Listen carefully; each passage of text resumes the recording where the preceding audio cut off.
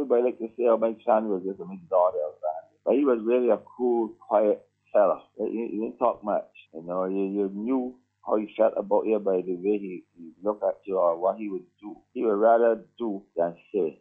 So, you know, when he was here, I remember it was a day I said, geez, I want to go in the fridge and get this thing. And I didn't ask him. I'm going to get, he said, Granddad, look, it's on the table. I said, wow. So you went and you heard when I was, I said, yeah, it's all right. And that was it. He didn't talk much at all. So I was real happy. I didn't see him for 6 years. I was planning to go up there after my show to look for them because my show is on the 29th at 3.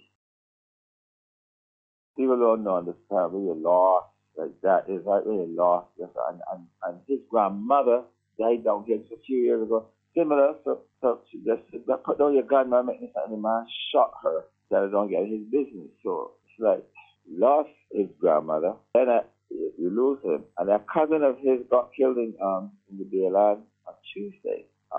Same violence, same gun business. You always hear me talk. I wrote a song years ago called Gun Town for Miguel, and we're witnessing it today.